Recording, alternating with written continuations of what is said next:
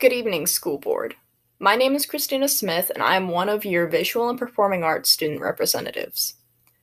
Recently, students in the Zane art class have studied elements of art and created designs to show their understanding of the meaning for each element.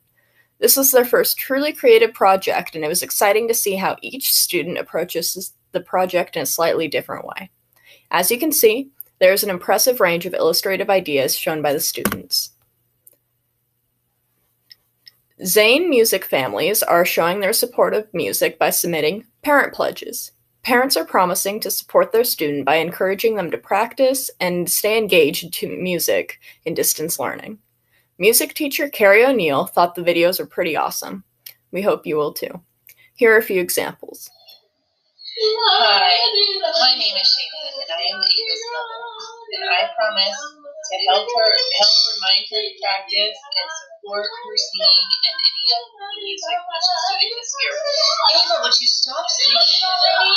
Jeez.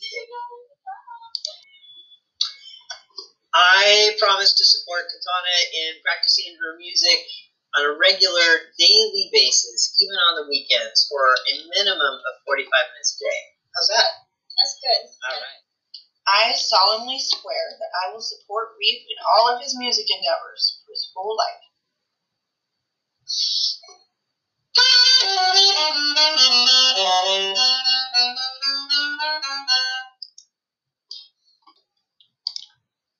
I promise to support my child doing music. The district elementary music program is off and running. 4th and 5th graders have started their Google Meet lessons.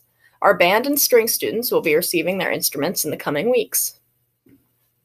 Here are a few fun facts about arts education. Students who take 4 years of arts and music classes score an average of over 150 points higher on the SAT than students who take only 1/2 year or less. Low-income students who are highly engaged in the arts are twice as likely to graduate college as their peers with no arts education. Thank you for listening to our report. Please remember, the arts are essential.